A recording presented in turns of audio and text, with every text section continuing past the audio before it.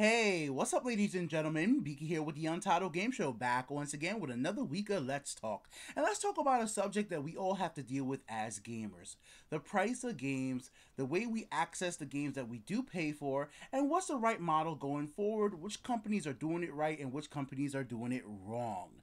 And I'm looking at you, Sony, Microsoft, and Nintendo. If you guys want an all digital future, then you guys might have to change your strategy because there are some retailers out there that are going about this the right way. And let's talk about the retail side of things first for the price of gaming. Who's actually giving discounts and actually making offers for gamers actually makes sense? We'll start it off with Gamers Club Unlocked coming from Best Buy. Now, this program right here costs $30 for 2-year membership. It gives you points for every time you buy games. You're actually able to get gift certificates. You get 20% off on new games. You get 10% off on pre-owned games. 10% bonus trading credit. Buy two, get the third one free. And all that great stuff right there.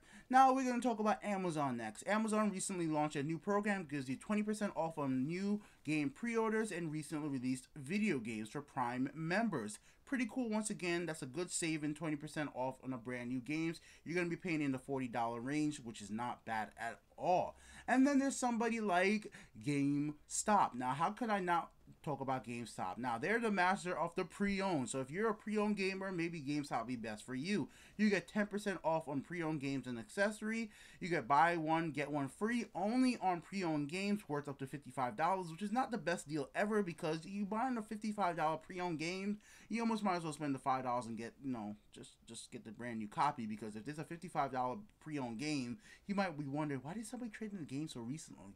I don't know. And of course, you get $50 in exclusive offers, points, Game Informer, and all that jazz right there.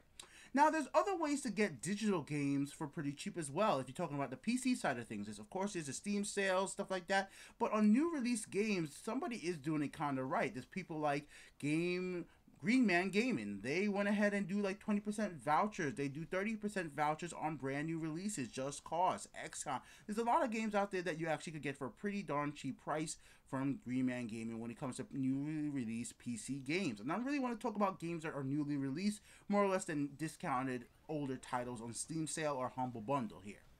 Now, if you're somebody who doesn't have the biggest budget out there for playing video games, there's stuff like EA Origin Access, which was just released this week, or EA Access on the Xbox One, which you pay $5 a month and it gives you access to a library of EA games, and you actually get to try new EA games 1 week before everybody else. You get yourself 10 hours to go in there and try a brand new game, just like the game that's about to be released, Unravel, which is that really cool thing with Yarny. I think it's Unravel.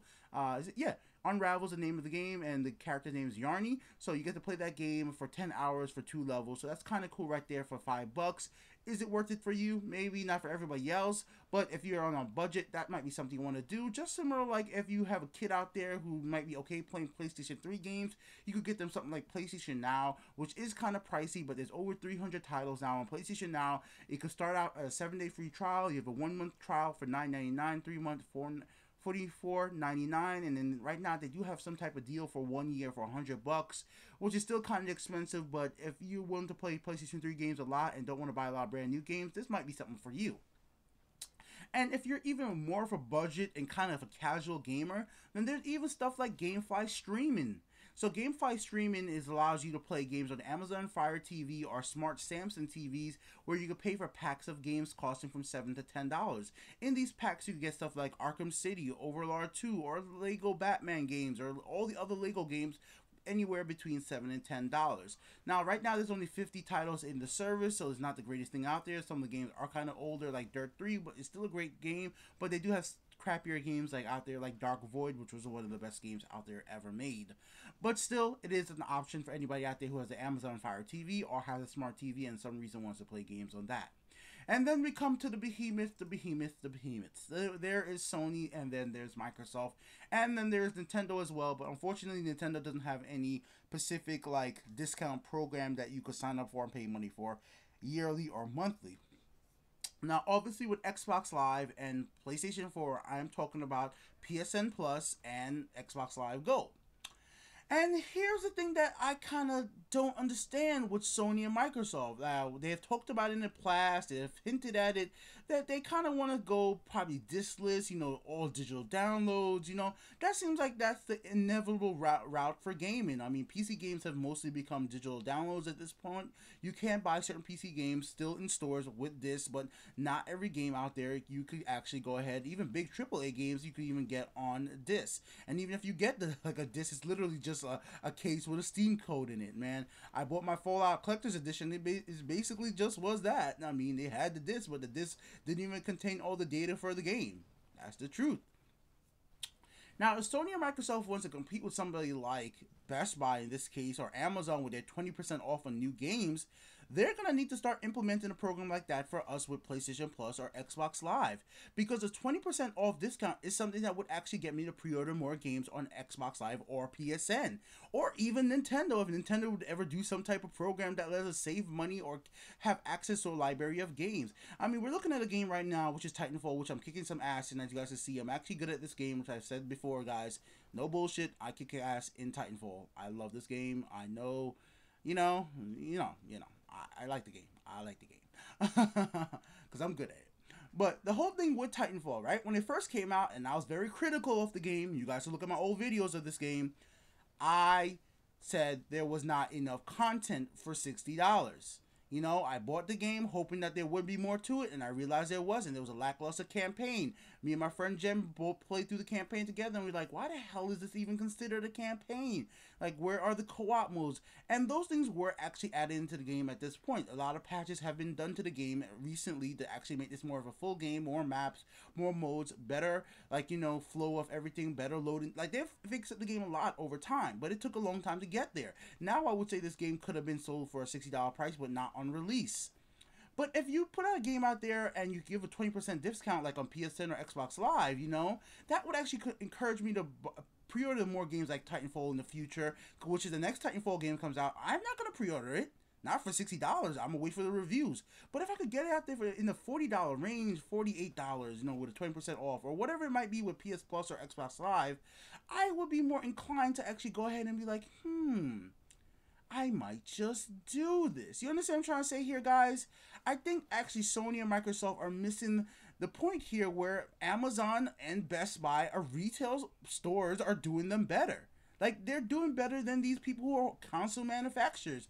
Amazon, it doesn't own any video game consoles. Like, they don't own that. They're a studio. They make games. Amazon has a game studio. Best Buy doesn't make games. They don't own the platform, but they're willing to actually sell things at a cheaper price to us as gamers.